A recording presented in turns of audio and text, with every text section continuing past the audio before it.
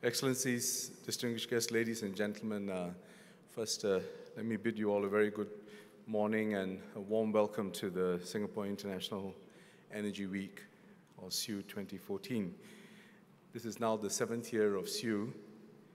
It's been a very important platform, certainly from our perspective, and I think looking at the participation, I believe you agree with us, it is an important forum where policymakers, industry leaders and thought leaders in the energy space come together to discuss the energy challenges of the day and also to consider possible strategies and solutions to address them.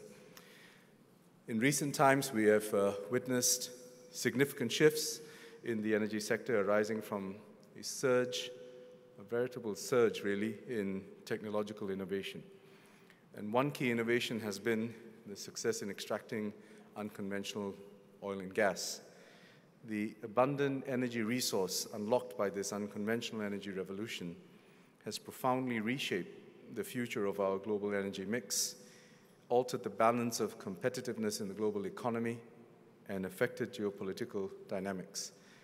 In light of these developments, many countries are impelled to reassess their energy policies and their strategies. The other big story is the rise of renewable energy. According to the 2014 BP Statistical Review of World Energy, renewables now account for more than 5% of global power output, and this sector continues to grow robustly. In particular, solar photovoltaic installations saw at least 38.4 gigawatts of new global capacity last year, a significant jump from previous years where it hovered around 30 gigawatts. This growth was fueled in part by the significant improvements of solar PV technology in terms of efficiency, size, and cost, making it a more viable component of any energy mix. Both innovations have been game changers and offer new alternatives, even as global energy demand and competition for energy resources continue to grow.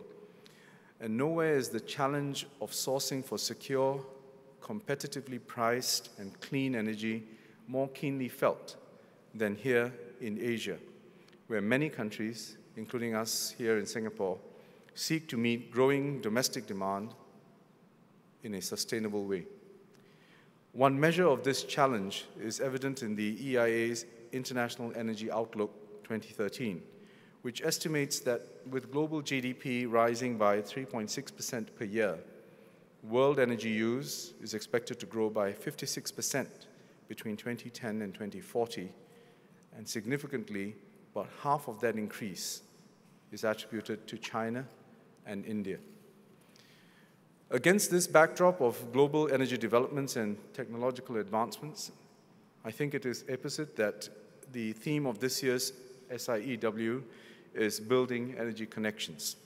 It emphasizes how integration of energy networks holds the potential to positively shape our energy future and sustain the global quest for secure energy supplies. For example, there have been discussions on establishing an Asian gas trading hub, which could benefit Asian gas consumers if it is able to better address regional gas demand and supply fundamentals while leveraging on global arbitrage opportunities. SIEW continues to provide a platform to build such energy connections that can foster collaboration amongst our officials, business leaders, and experts, and we hope that it will yield valuable solutions. To open this year's SIEW discussions, I would like to share with you some of the strategies and initiatives that Singapore has adopted in order to make our own energy landscape more secure, competitive, and dynamic. A key plank of our energy strategy is to diversify our energy sources and enhance our access to secure and cost-competitive sources of energy. We support ASEAN's efforts in that regard to strengthen regional energy security through interconnectivity projects such as the Trans-ASEAN Gas Pipeline and the ASEAN Power Grid. Beyond bilateral links, there is much potential for ASEAN countries to explore multilateral interconnections, and we are taking specific steps in that direction. For example, under the Lao PDR, Thailand, Malaysia, and Singapore Power Integration Project, the 4 ASEAN countries are embarking on a pilot study to assess the technical viability of cross-border power trade of up to 100 megawatts from Lao PDR to Singapore through existing interconnections, as well as the policy and regulatory, legal, and commercial aspects which could affect cross-border electricity movement. This will complement existing efforts towards realizing the ASEAN power grid. Domestically, we are taking steps to expand our liquefied natural gas infrastructure. We currently have 3 tanks at our LNG terminal on Jurong Island, which commenced operations last year. In August this year, the terminal operator, SLNG, awarded a contract for the 4th tank, and it was awarded to Samsung C&T. This will raise the terminal's throughput capacity from the current 6 million tons per annum to around 11 million tons per annum by 2017. In the longer term, the terminal's capacity can be expanded to 15 million tons per annum. We have also announced plans to develop a second LNG terminal, and we are studying potential sites in the eastern part of Singapore for that purpose. It will help to ensure that we have sufficient infrastructural capacity to accommodate our domestic gas demand, as well as associated activities in the long run. Beyond our LNG infrastructure, we have also put in place a competitive process to secure new LNG supplies for Singapore.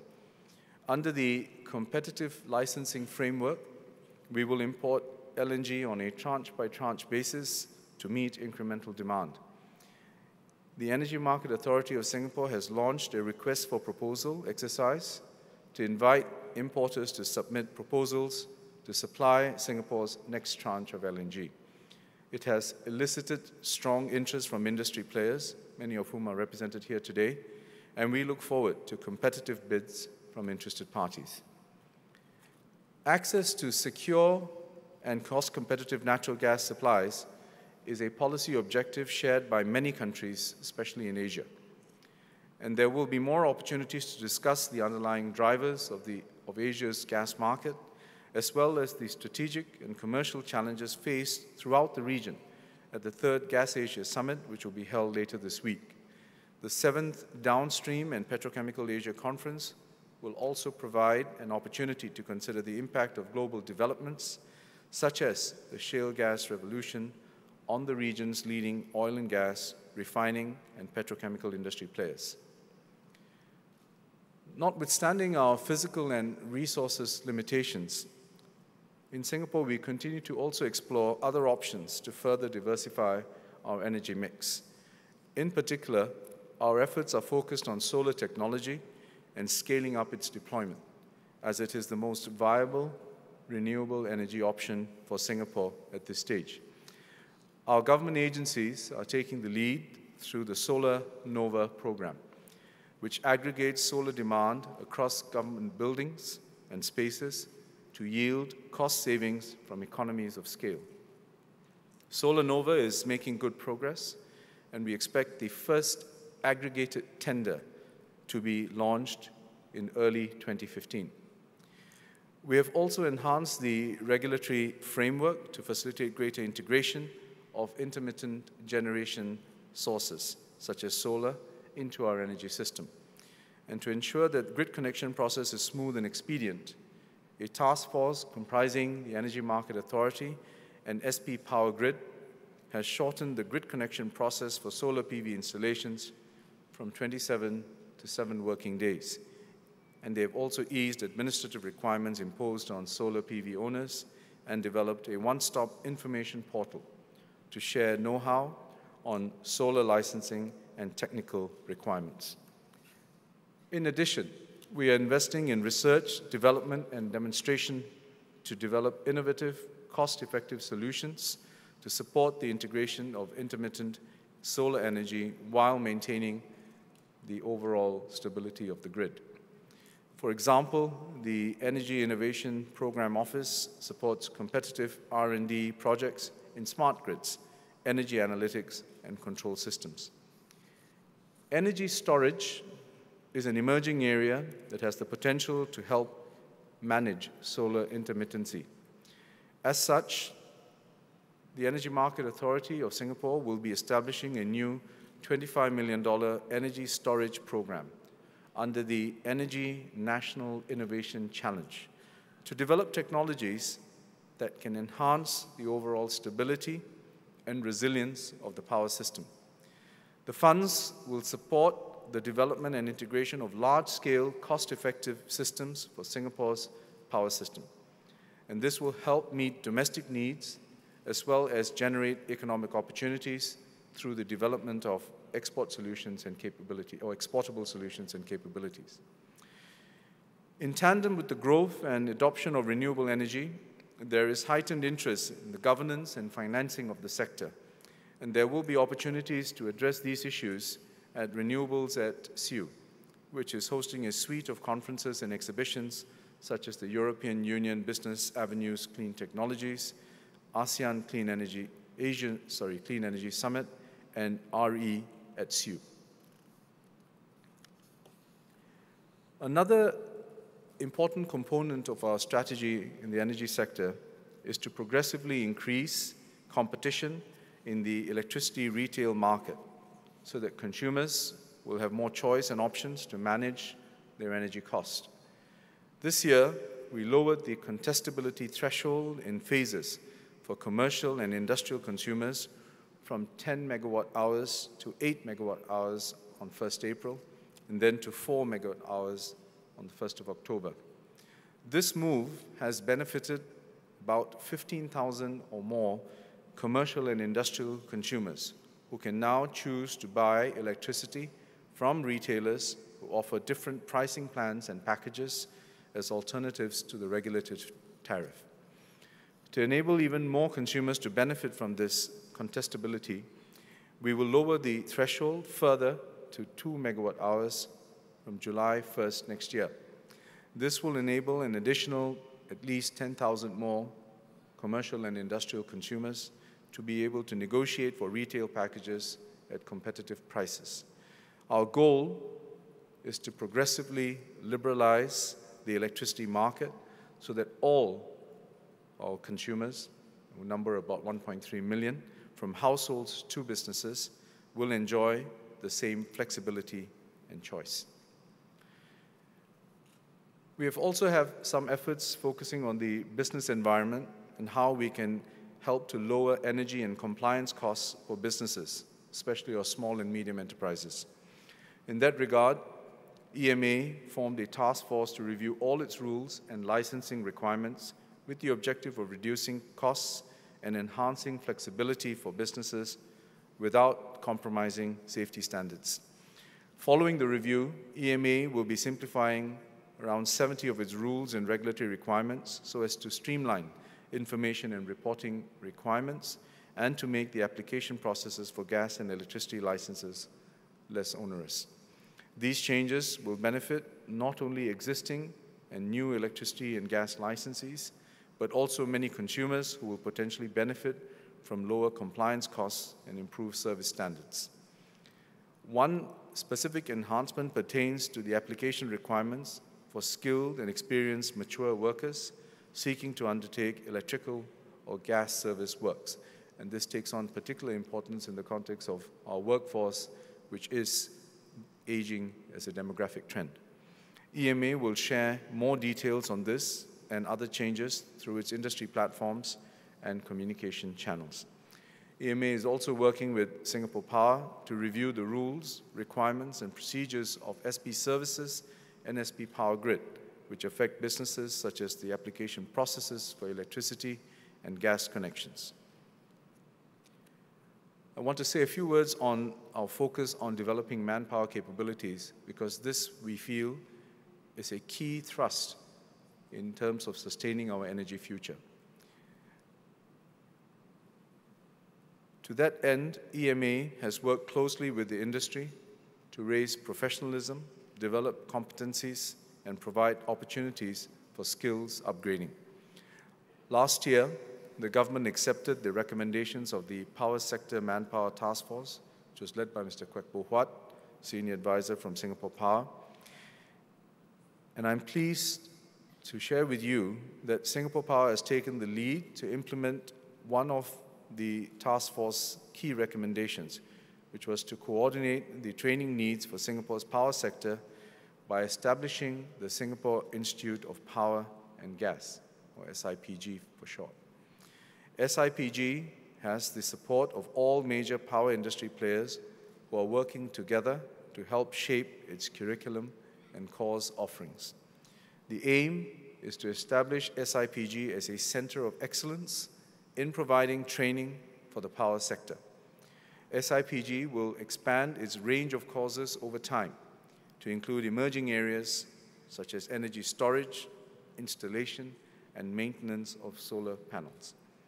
Beyond Singapore, SIPG also seeks to eventually train and develop power sector employees from the region.